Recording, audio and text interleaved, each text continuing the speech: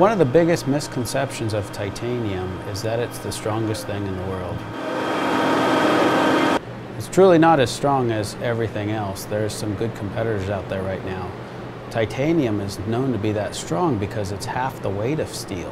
I'm James Hostetler, Vice President, TMS Titanium. It has a real similar strength of steel, but being half the weight to strength ratio is incredible. Historically, most racers end up with the wrong grade of titanium. Titanium does have some bad history. Most of it comes from using the wrong grade in the right place. Here at TMS, we try to ask a few more questions when the initial call comes in to help you decide which grade of titanium you need. A lot of times you need something that's strong, and sometimes you don't need something that's strong, but you need something that you can bend. So there's definitely a right application for titanium. You need to make sure you get the right grade for what you're doing.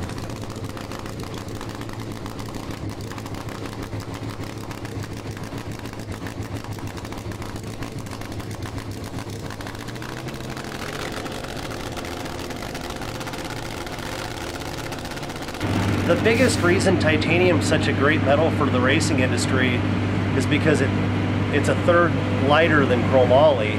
So if you were to build a wheelie bar that originally was 10 pounds, you might be able to build it and it might only be 6 pounds.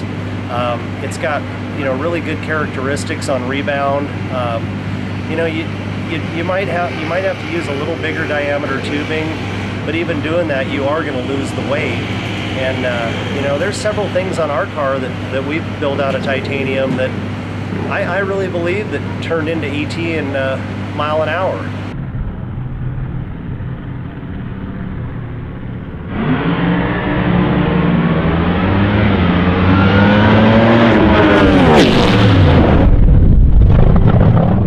The common misconception is, titanium is a great metal for saving weight and protecting the driver in the race cars. A lot of people will tell you that their car is as light as it needs to be, they can't get any lighter. Well, titanium gives you the option to move some of that weight around. Sometimes if you get under your class weight, you can add weight where it needs to be, and it gives you an option. The other thing is the driver safety. It's great for driver protection as well as keeping the parts of the engine inside the engine, not flying out into the stand. What we try and do is get the rotating weight down in all these cars, engines, whatever. And titanium plays an important role because it replaces the steel part, which is a lot heavier. And that's where it's a big help. It's not it's stronger than aluminum, but not as light. Okay, and but it's lighter than steel. It might not be as strong as steel, but comparable enough that we're able to use it. Titanium, obviously, mostly commonly known as an aerospace metal. So most of the time we'd find in airplanes back in the 50s when we were just getting started with all the drag racing, it was pretty common for people to take a few pieces home and turn them into race car parts. Unfortunately, that was a tough time, and there's a lot of lessons learned. What we've learned going forward is there are specific grades for specific applications.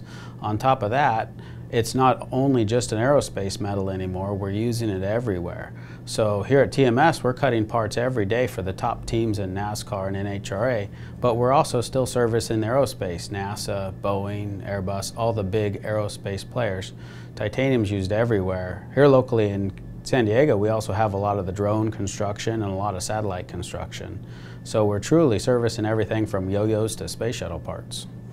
Some of the titanium is not used in all applications, so it's really specific. If you're making a titanium firewall, you'll use something different than you use when you're making a titanium transmission tunnel.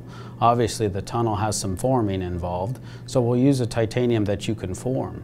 A lot of people will get a hold of the wrong grade of titanium, and before you know it, they can't bend it at all, and it just becomes a headache.